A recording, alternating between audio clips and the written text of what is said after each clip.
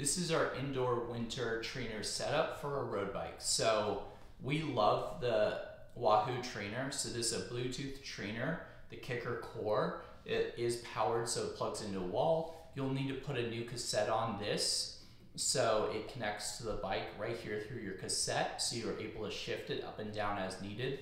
This also connects to the Zwift setup that's on the TV, so we can use Zwift, interact with it through the Kickr Core, and then it allows us to use the bike as a full-blown like winter trainer setup, race people, be online, and also record our stuff through Strava. So if you're looking for a winter bike setup, this is kind of our favorite go-to because it allows you to do so many different things, so many different training modules by using this Wahoo Kickr.